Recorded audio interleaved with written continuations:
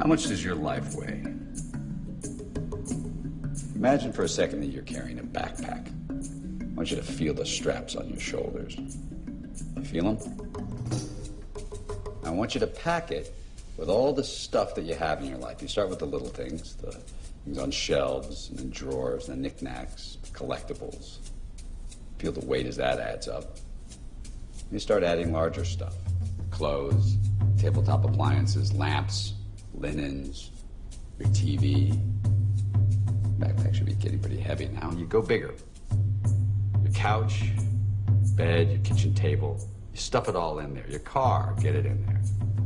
Your home, whether it's a studio apartment or a 2-bedroom house, I want you to stuff it all into that backpack. Now try to walk. It's kind of hard, isn't it? This is what we do to ourselves on a daily basis. We weigh ourselves down until we can't even move. And make no mistake, moving is living.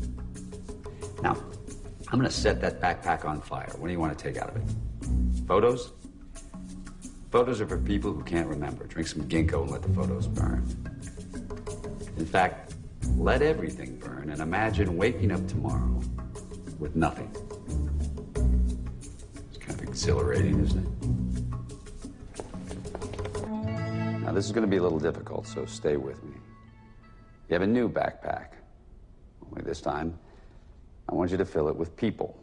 You start with casual acquaintances, friends of friends, folks around the office, and then you move into the people that you trust with your most intimate secrets. Your cousins, your aunts, your uncles, your brothers, your sisters, your parents, and finally your husband, your wife, your boyfriend, your girlfriend.